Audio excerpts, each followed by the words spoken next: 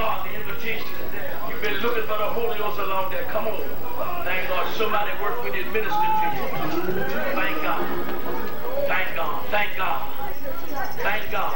You can come on and get it. Thank God. And you go back to your seat saying, He touched me. Yes. He touched me. And oh, the joy that my soul. You may not be able to say what He's describing, but you say something.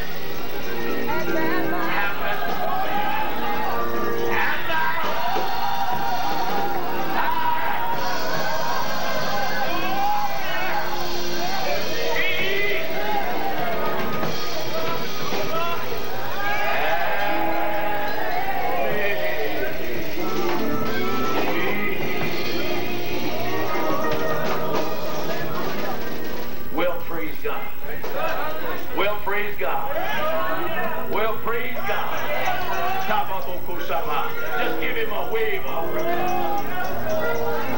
hallelujah.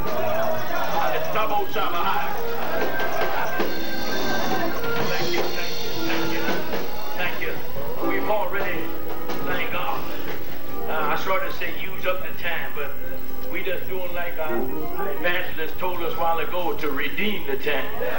Thank God and give God the glory and give God the praise. And all the yokes that we have, thank God. I think I heard Evangelist Locke saying, thank God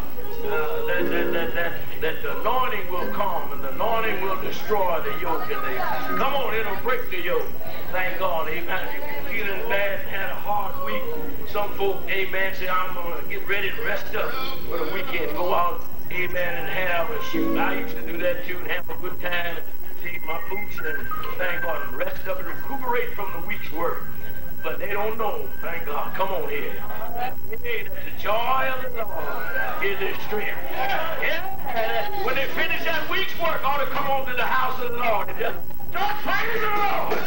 Thank God. And let the Lord feed them with manna from on high.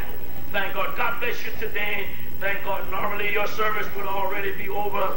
Amen. But and you would probably be dismissed already. But this is a special day and a special time, not only for us, but in the lives of Elder Moore and Sister Moore. And I believe this is the first time that he really took on the pastorage of a church. Amen. And those of you that are around here, and including Elder Moore, don't forget now the bridge that brought you on over. Don't forget Elder Gibson, thank God, and the brethren that labored here, amen, and made this possible. And somebody told me that he's in somewhere around here in a home or something.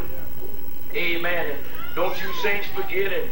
And Elder Moore either. Amen. Let's go by and see him every now and then and rub him. Thank God. Just touch him. Thank God. We don't ever want to forget those pioneers who helped bring us on over. And the Lord, thank God, knows about their works. And sometimes I don't know about you, but it makes you want to cry if they get so that they can't get around.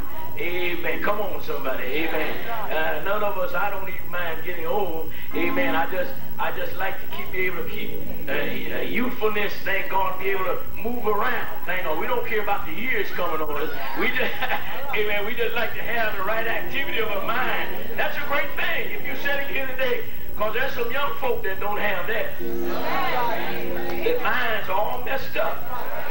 Come on here. Don't know which way to turn. The young man greeted me here in your city. We always greet everyone, and he just started talking to me like he knew me and invited me to go home and all that thank God. And then the next thing he wanted some money. I sent him some. Thank God. Right here since I've been here. Amen. But I looked at him and I thought, thank God, and I knew that something had to be going on in his life or whatever, and he promised, we asked him at least to come to church today. I don't see him.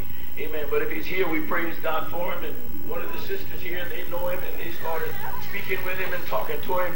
But you see, I got a son, so I guess about that age, and some daughters.